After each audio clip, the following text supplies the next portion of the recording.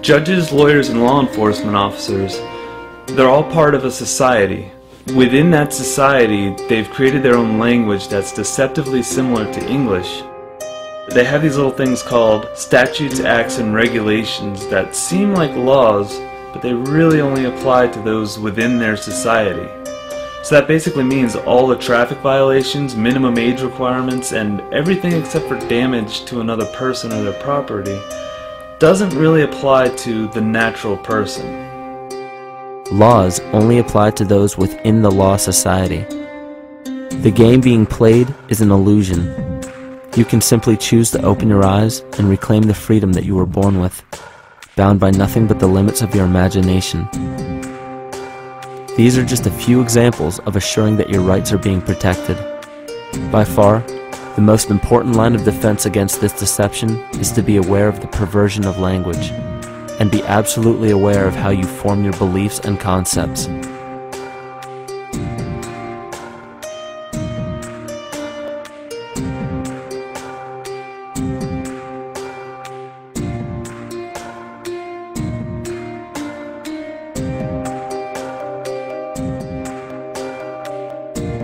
In all forms of the perversion of language, there is a mirror reflection of this in the microcosm of the psyche.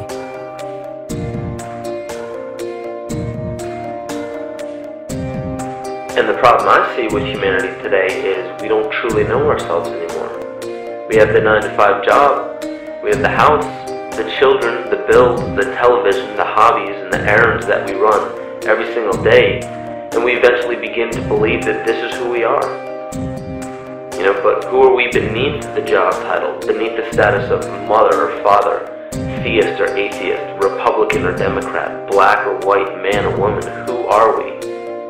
Who are we deep down inside? We don't know, because every time we hear an answer that we don't want to accept about ourselves, we deny it. We'll pass it off and project it onto somebody else and judge them for it. This is repression. And we see what repression can do to us on an individual level, but what about on a collective level of humanity? What happens when the whole world refuses to see what they truly are on the inside?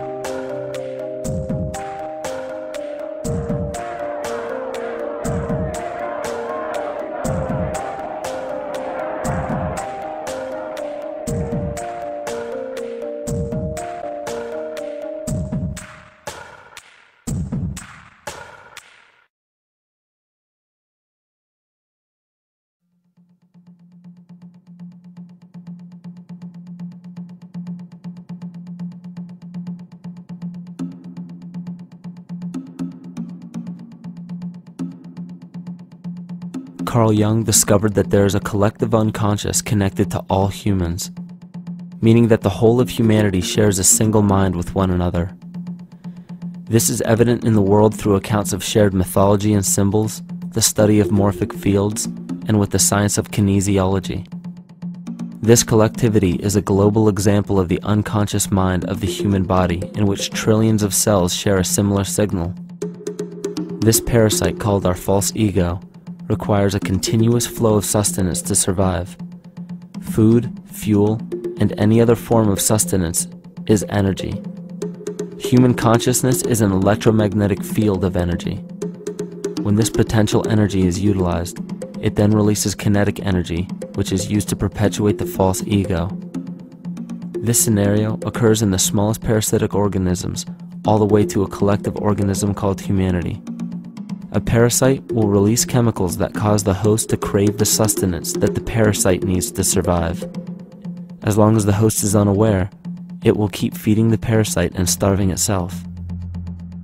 In a similar way, Wilhelm Reich stated that whole societies suffer from a psychosis caused by starving our organic biological impulses. He states that sexual suppression supports the power of the church, which has sunk very deep roots into the exploited masses by means of sexual anxiety and guilt. It engenders timidity towards authority and binds children to their parents. This results in adult subservience to state authority and to capitalistic exploitation. It paralyzes the intellectual critical powers of the oppressed masses because it consumes the greater part of biological energy.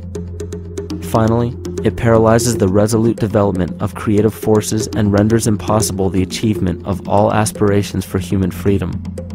In this way, the prevailing economic system, in which single individuals can easily rule entire masses, becomes rooted in the psychic structures of the oppressed themselves.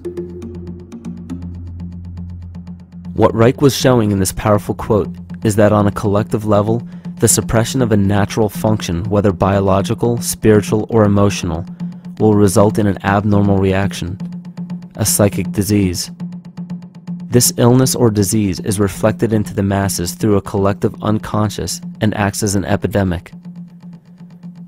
Humanity is plagued with an incapacity for freedom, meaning that people en masse lack the ability to govern themselves on a psychic level, and this manifests in the macrocosm as government and organized religious powers, thus opening the throne, our national and individual throne, to anyone and anything.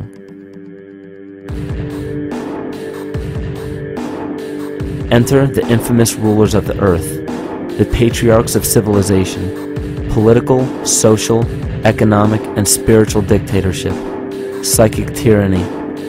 This simple illness within our psyche, this lack of responsibility and neglect of basic human freedom, has made way for every tyrant that has ever held rule over people on this planet.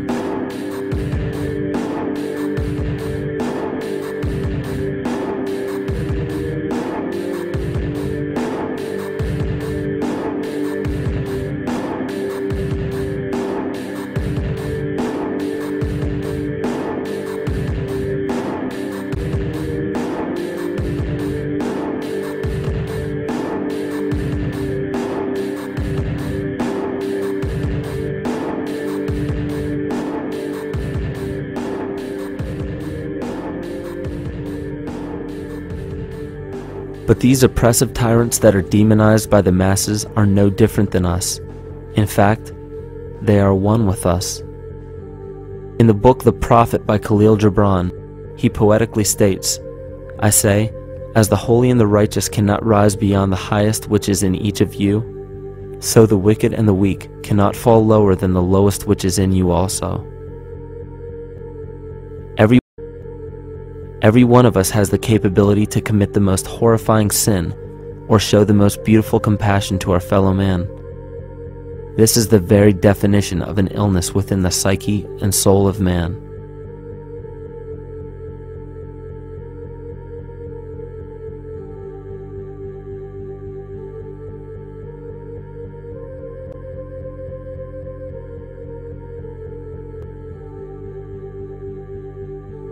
Think of any position of power that you believe to be above you. Royal families, government leaders, the United Nations, financial organizations, corporate monopolies, and media juggernauts. These are all facets of our false ego. They are the physical advent of our own sickness. They require our conscious participation, our conscious energy to survive. Because without our cooperation, without supplying them with the sustenance of complicity, they starve. Their very nature depends on our desire to be ruled, and a typical symptom of the illness among humanity today is our continuous denial of our illness. Repression. We consistently repress those qualities we choose not to accept about ourselves. This is why it is so difficult to see the false ego and its multiple manifestations for what they truly are.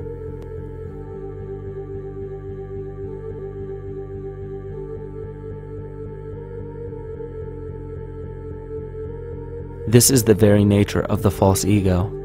It acts as a red herring to distract us from the freedom we truly have. For this psychic parasite to survive, it must supply us with a chemical that will cause us to remain dependent upon it. In this case, the sustenance is our conscious energy. And in order for us to feed it to the parasite, the chemical of fear causes humanity to crave protection and defense.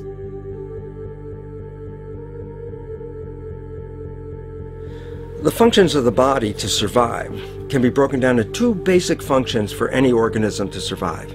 You have to be able to grow, maintain yourself, take care of your biology, but you also must be able to protect yourself, so that if you're just growing and you can't protect yourself, you'll become food for something else. So the survival involves a balance between growth and protection. Through the history of human civilization and through human evolution, we recognize that our nature is to be in a state of growth, and that our protection is only supposed to be used to, help us out of that threatening moment. You can't be in growth and in protection at the same time. So the significance is, when we see a need of protection, the stress hormones in the body shut off the blood vessels in our viscera or gut, which is the part of the body for growth. Well, the issue is, if you took the blood from the viscera and moved it out to the arms, then you left no blood in the viscera. That means no growth. But you're ready to fight. And when your fighting is finished, then the blood returns back to the viscera and you grow again. But in the world that we live in today, it's 24/7 fear.